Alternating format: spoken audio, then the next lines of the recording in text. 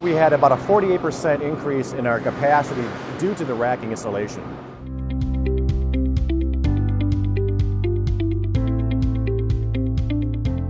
Hi, I'm Michael Santucci. I'm an operations engineering manager at the Minooka site. We are a co-packer and external manufacturer for large CPG companies. We have a total of 4 facilities nationwide, East Coast, West Coast, and 2 in the Midwest. With the addition to the growth we experienced within the early years, we had to find other ways and other methods of increasing our efficiencies as well as our capacities. Originally, everything was floor loaded and very deep and hard to get to.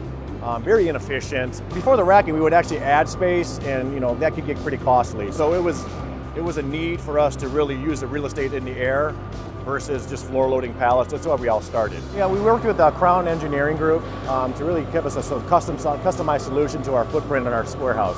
At the Minooka site, we use mostly double stack floor positions as well as double stack racking. Single selective racking is key in Minooka because of the fact that the format, how the pallets come in and how they go out.